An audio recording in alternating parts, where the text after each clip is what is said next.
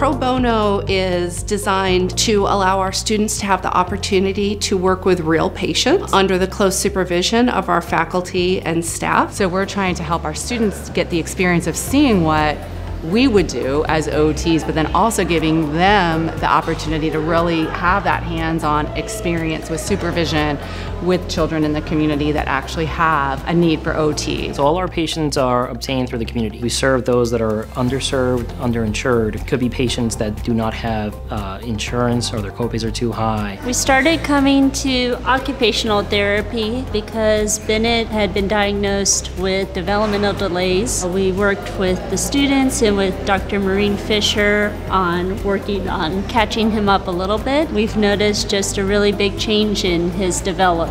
It's always patient first, it's what their needs are, and we're just there to kind of be their cheerleader and guide them through it. I think that it creates a very safe facilitation for learning. Having the immediate feedback from the professors that are there with you, guiding you throughout the session, I think it was great. I loved every second of it. It's the hands-on learning that'll just kind of help it feel more natural when you go off to fieldwork or become, an occupational therapist in a pediatric setting. It was kind of exciting to kind of like take the reins. And this gives them that opportunity to be able to practice their evaluation processes and everything that they have learned in class. But what we found is that the more we have interacted with these patients, the more we also realize how much they mean to us as well. How he's progressed from when we started initially to now is so amazing and like so joyful to see. He wasn't holding himself up, he wasn't feeding himself, and over the time he's starting to sit up independently on his own, he's feeding himself, he's socializing. Each time I come, I go home and I work more, and it